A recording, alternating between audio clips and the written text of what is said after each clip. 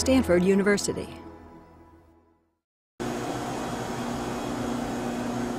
Cool things about this process is really it's very simple, very low cost, very easy to do. We think this can really change the way people make batteries. We would like to use this paper to put inside the Dural cells and produce a new type of batteries. You take a piece of paper, that's printer paper, Xerox paper, or the copy machine paper, and then you put the nanotube ink, that's black color ink, onto the paper. You can dip it in, you can just print it.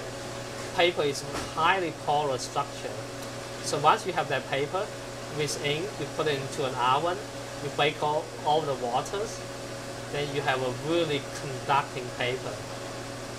Going from initially very insulating piece of white color paper become a black carbon nanotubes, highly conducting paper.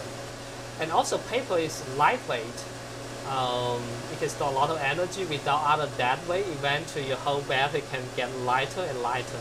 You can think about using these new type of paper batteries or supercapacitors for large scale energy storage, including the energy storage device connecting with electrical grid to smooth out the electricity fluctuation, to connect these batteries with solar cells, solar farm, connect with a wind farm. We can use these paper conductors for lithium-ion batteries used for the car. What we gain is we can reduce the dead weight of the batteries because paper is light. So paper batteries can change the energy landscape.